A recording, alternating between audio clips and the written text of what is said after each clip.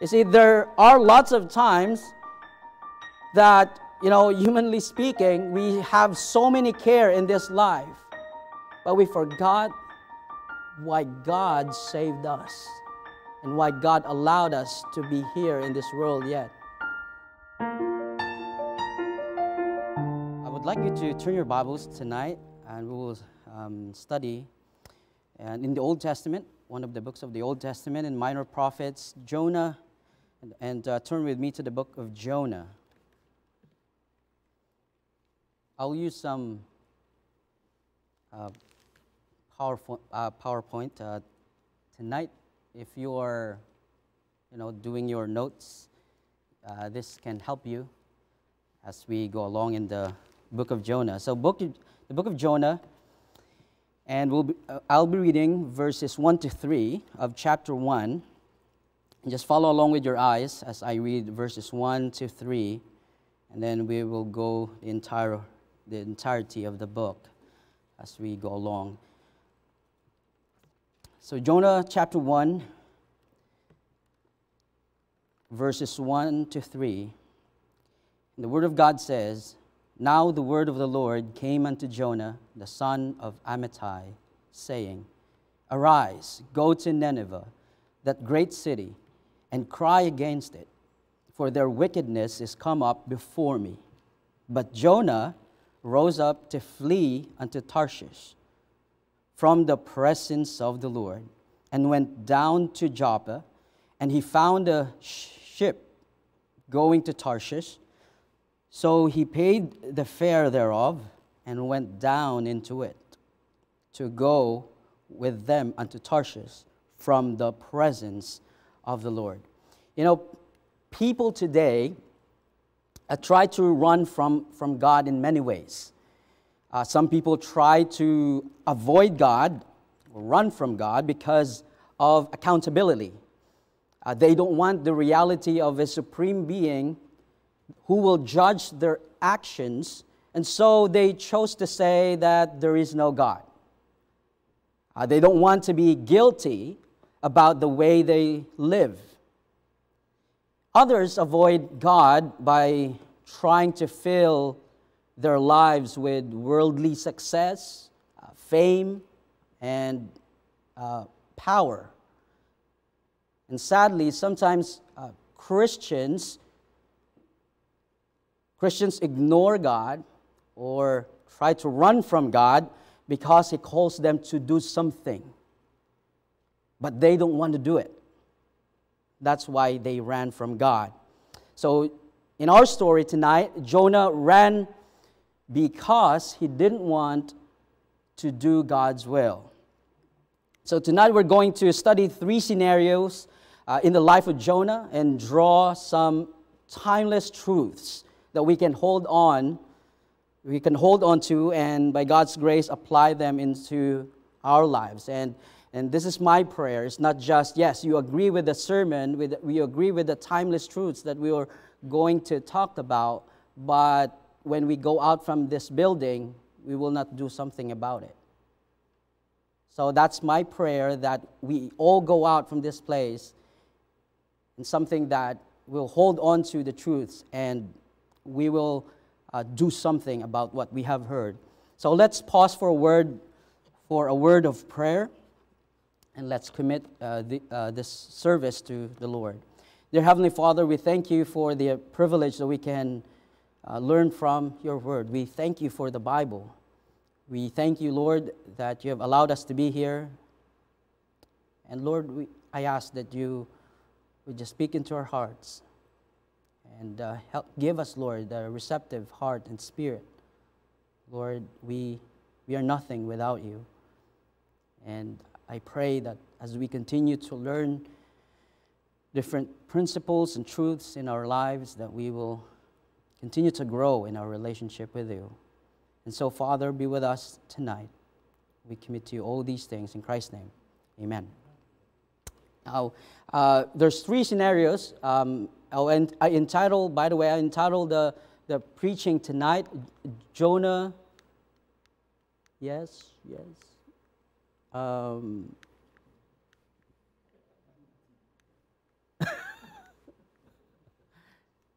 this. This is what I always, this is my problem always. Every time I hold this clicker, it doesn't work. But everyone, if anyone or anyone else except me will hold this, it works. See here. Oh, there you go. Thank you. Okay, so first scenario here is that Jonah ran from God. And we can see that in our text tonight. Especially, I will read verse 3, if you can follow along with me as we continue to go, verse 3 to 5. Okay, we already know that God commanded Jonah to go to Nineveh and preach the gospel there. But verse 3, it says, "But Jonah rose up to flee unto Tarshish from the presence of the Lord, and went down to Joppa, and he went a ship going to Tarshish. So he paid the fare thereof, and went down into it, to go with them unto Tarshish from the presence of the Lord. But the Lord sent out a great wind into the sea, and there was a mighty tempest in the sea, so that the ship was like to be broken. Then the mariners were afraid, and cried every man unto his God, and cast forth the wares that were in the ship into the sea, to lighten it of them. But Jonah was gone down into the sides of the ship, and he lay and was fast asleep." Now you can see here, we don't have much information about Jonah, but if you read 2 Kings, and at the same time also in the New Testament, the Lord Jesus Christ mentioned him. So I have no problem to you telling about his historicity, if he's real or not, but the Bible says that he is real. But looking here, Jonah is actually from Gath-Hepher. It's actually one of the small towns in the regions of Galilee, near Nazareth. And we know the town Nazareth, Jesus Christ came there.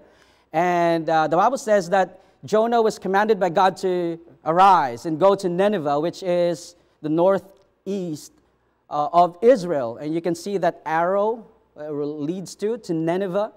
But Jonah, as the Bible says, went down to Joppa. So there's Joppa there, which is in the southwest of Israel. It's totally opposite direction to what God commanded him to go. To give you a bigger perspective, where is Tarshish?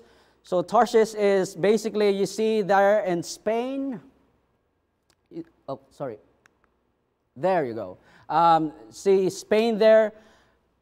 A lot of commentators would say that that's where Tarshish was. And you see how very opposite he went to from the presence, from God's will. And my point is this, is that when he ran from God,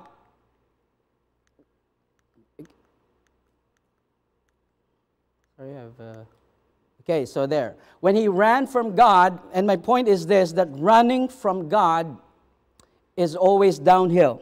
It was and will always be. It's always downhill.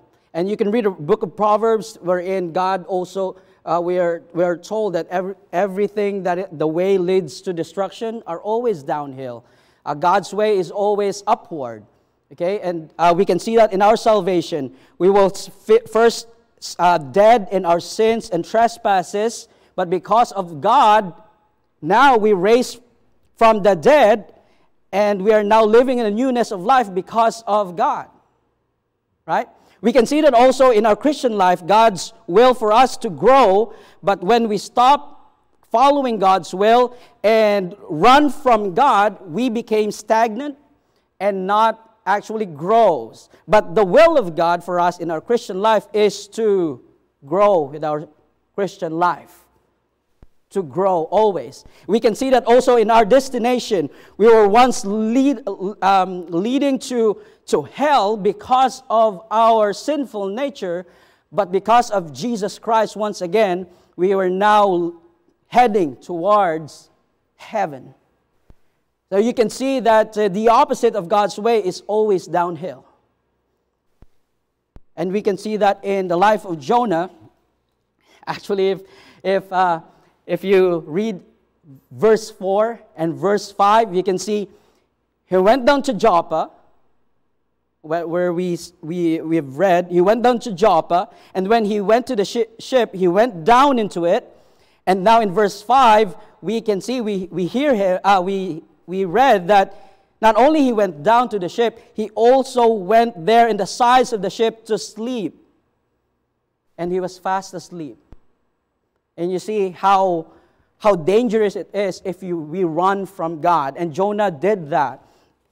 He, being in those, and let me remind you that being those in different ways, or in that situations, are not accidents. You are there because of choice. Jonah chose to go his own way. But it doesn't end there. If you read once again, verse 4, but the Lord sent out a great wind into the sea, and there was a mighty tempest in the sea, so that the ship was like to be broken. You know, Jonah, God commanded Jonah, go to Nineveh, preach against their sin. And Jonah, it's kind of like, no, it ain't going to happen, Lord. And one actor said, I'm going to make this way harder than it needs to be. Well, it did, actually, it did. And my second point is there, running from God is always uncomfortable and hard. This contrasts with what Jesus Christ said in Matthew chapter 11, verse 30, for my yoke is easy and my burden is light. When we start running from God, we are actually living a life that is uncomfortable and hard. But when we come closer to God, we're actually feeling, and this burden that we have becomes lighter, because we're not carrying it anymore, but it is the Lord Jesus Christ. But I will hasten to say, though, that hardships and discomforts in life are not always the result of running away from the Lord. God can use hardships in life to test our faith in Him. But in Jonah's case, we know that these hardships were caused by his disobedience. Disobedience creates turmoil in our lives. And 1 Samuel chapter 12, verse 15, but if ye will not obey the voice of the Lord, but rebel against the commandment of the Lord, then shall the hand of the Lord be against you. And it was against your fathers. Many hardships in life can be avoided if we just run towards God. For Jonah, he put himself into a difficult situation by choosing to run from God. But wait, there's a third one. In verse 7, let me read to you verses 7 to 8. And they said everyone to his fellow, come and let us cast lots, that we may know for whose cause this evil is upon us. So they cast lots, and the lot fell upon Jonah. Then said they unto him, tell us, we pray thee, for whose cause this evil is upon us? What is thine occupation? And whence comest thou? And what is thou country? And of what people art thou? Fast forward to verse 13. Nevertheless, the men rowed hard to bring it to the land, but they could not, for the sea wrought and was tempestuous against them. Now God hurled a great storm against the ship. And I believe these sailors has the capacity to maneuver or on great storms. But the sailors were terrified. Everyone panicked. And meanwhile, Jonah, he was there. And the person responsible for the danger lay fast asleep in ships, lower level, as if, nothing happened. And my point is this: running from God always hurts others.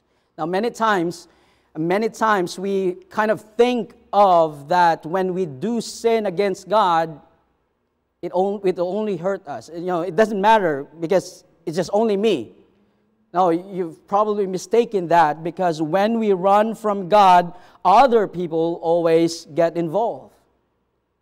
Your loved ones, your family, your church, and other people get involved in the situation. And when we try to run from God, always hurts others. Sin will always hurt other people, but ultimately, God Himself. God Himself. Adam sinned against God, and it brought sin unto the world. Achan sinned, and his whole family died. David sinned, and his son died, and brought turmoil into his family. Jonah sinned by running from the presence of God, which is impossible to do. And in Psalm 139, we read that verses 7 to 10. You don't need to go there, but the Bible says, "Whither shall I go from thy spirit? Or whither shall I flee from thy presence? If I ascend up into heaven, thou art there. If I make my bed in hell, behold, thou art there. If I take my wings in the mornings and dwell in the uttermost part of the sea, even there shall thy hand lead me, and thy right hand shall hold me." You see, we cannot escape the presence of the Lord. And if we try to run from the Lord, it's futile. It's impossible. There's a famous saying, you can run, but you can hide from the presence of the Lord. Now, when I was in high school, when I was in my high school years, our pastor taught us many things like preaching, teaching, soul winning, and so on. 7 of us, to be exact, 7 guys. And when I went to a university, I tried to run from the Lord. And everything went downhill for me. But he was there to remind me, my pastor was there to remind me of God's love and His forgiveness.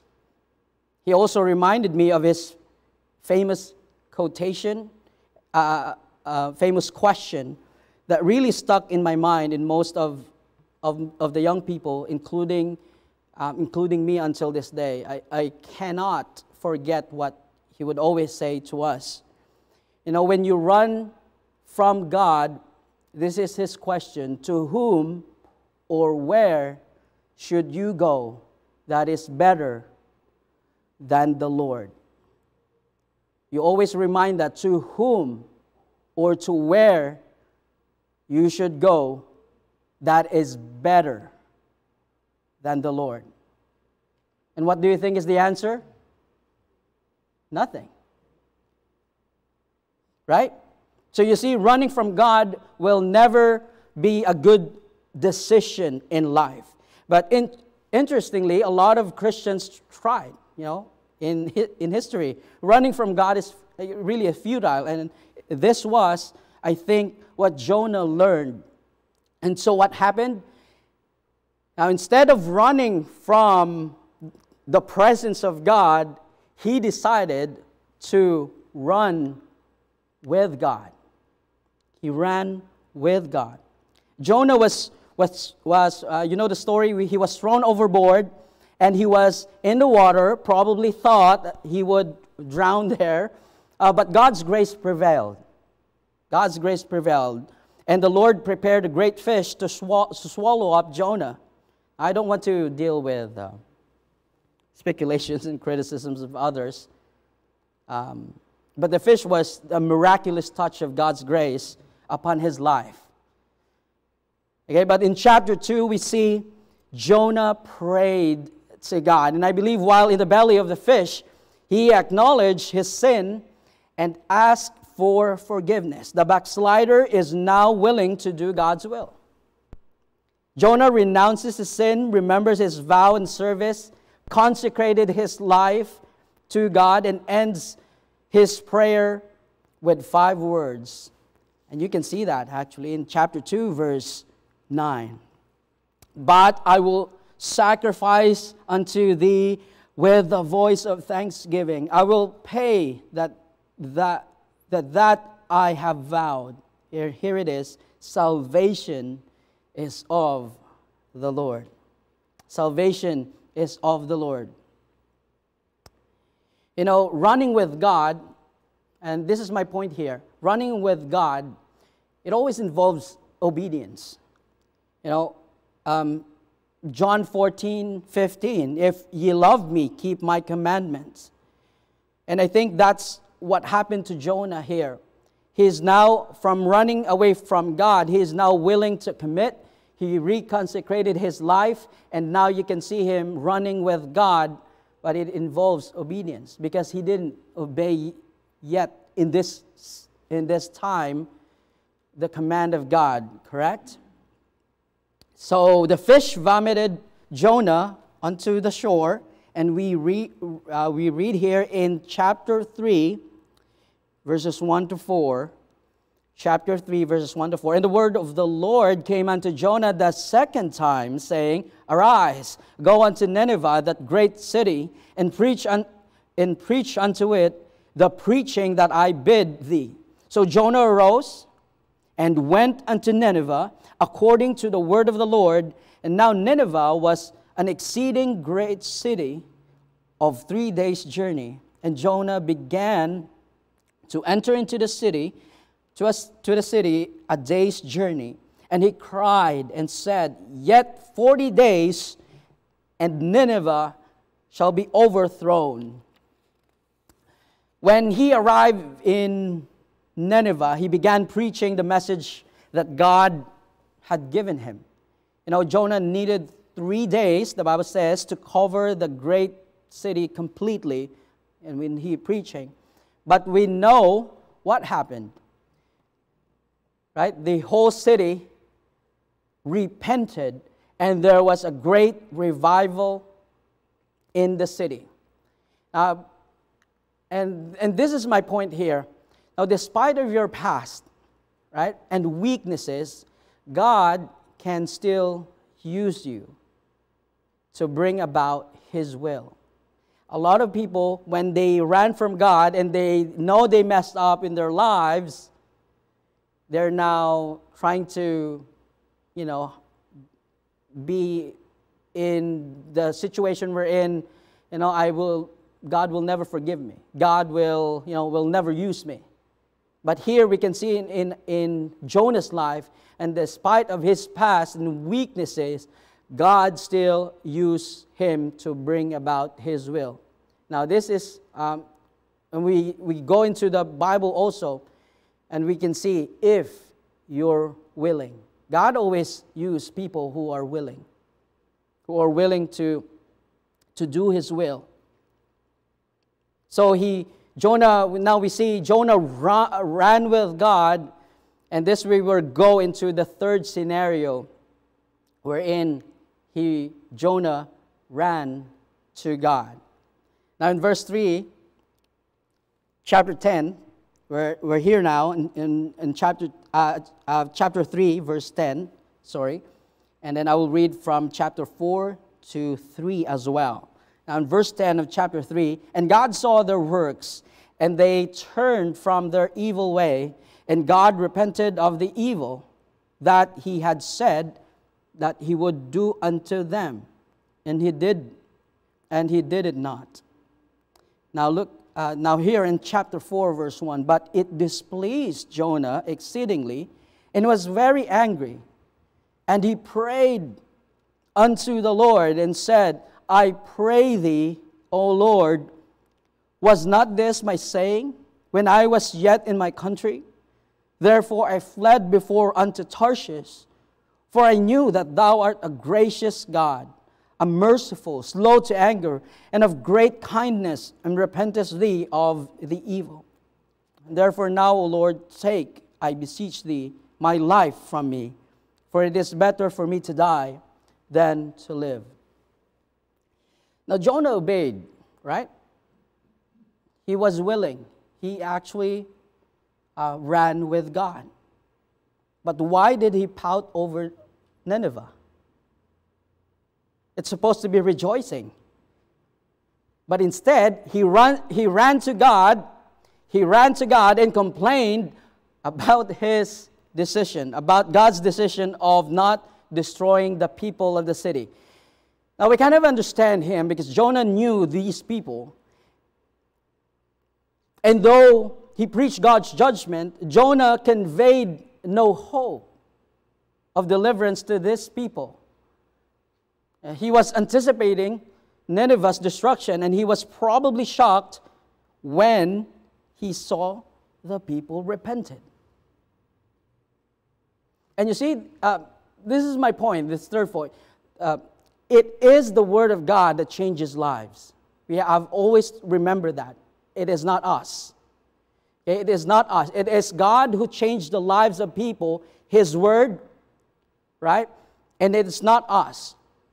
And so that's what we always needs to keep reminded of ourselves. And we sometimes are so focused with ourselves and forget that we have a powerful message. We have a powerful message. But I want you to see,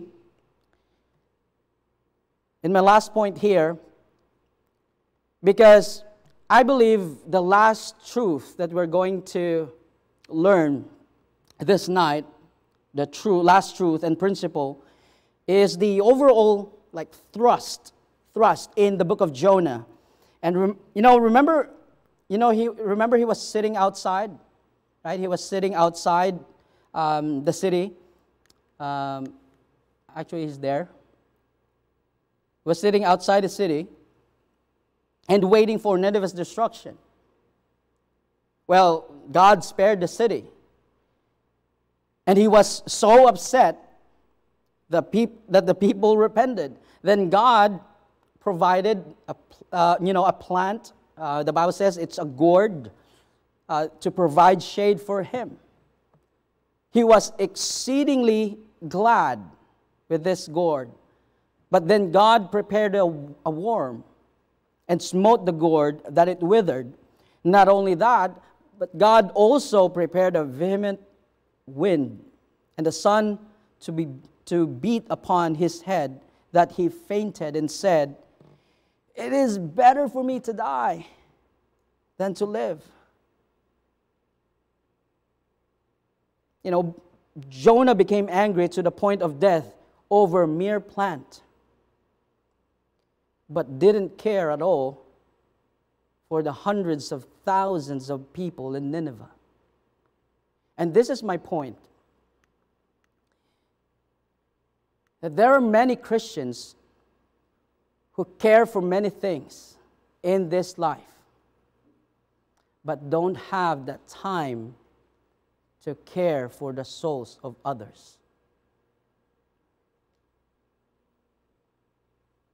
And so this is, I think, the thrust of the message of the book of Jonah.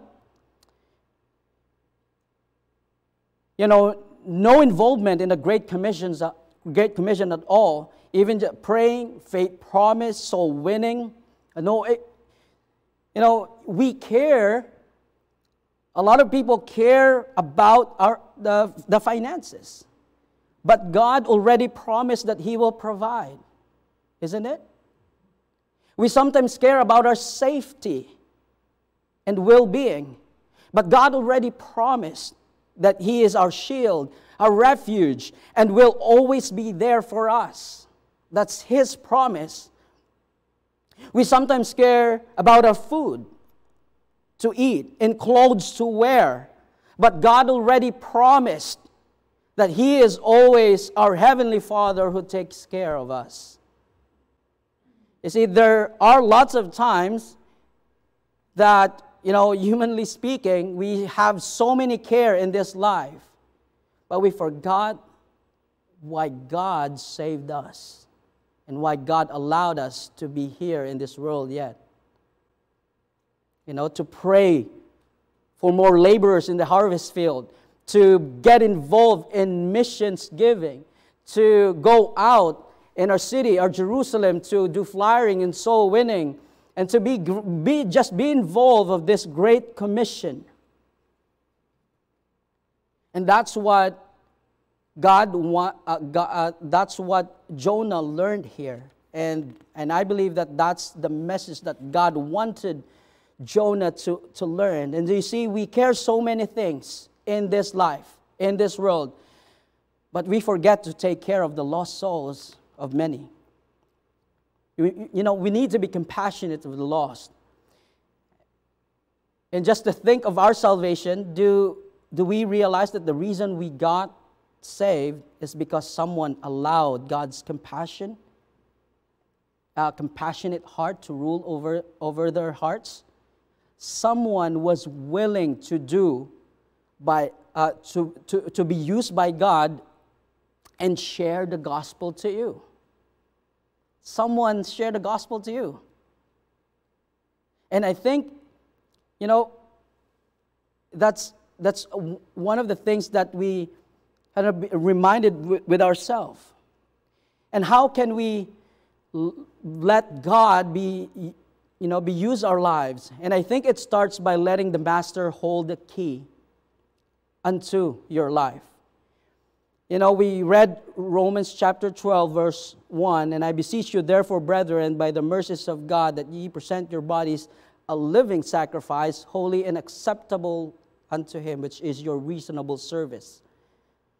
Right? We need to be, to give our lives to Him, that He is in control of our lives. In Galatians chapter 2, verse 20, it said, Paul mentioned that is it not him already that's living? It is Christ living in him.